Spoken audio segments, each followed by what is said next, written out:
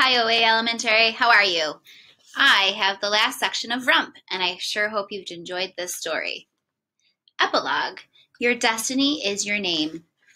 For days and weeks, I woke with my name singing in my ears.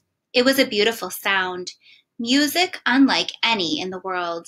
It made me wish that everything could have such a name. Not just people, but animals and villages, roads and kingdoms, even mountains. When spring arrived, Red and I climbed as high up on the mountain as we could, until we could see all the village and the roads, the kingdom and far away, just a faint glimpse of yonder and beyond. My whole journey was laid out before me. I imagined I could see the trolls in the eastern woods, slurping sludge and maybe eating apples. I saw my aunts in yonder, spinning their magic, Ida making rhymes and cake.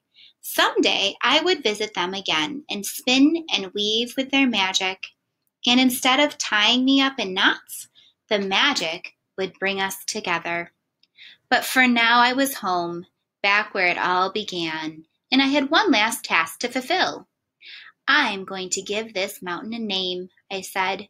Why? Asked Red. It doesn't need a destiny like we do. Yes, it does, I said. Everything in the world should have a destiny and come together and get all intertwined and tangled with our own destinies. Sounds like trouble, said Red. I smiled. It probably is. But what is destiny without a little trouble? And right then and there, I stood up and hollered the name of my mountain. The name soared into the sky and clouds.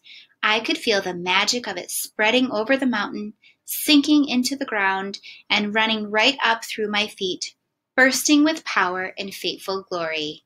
A name is a powerful thing.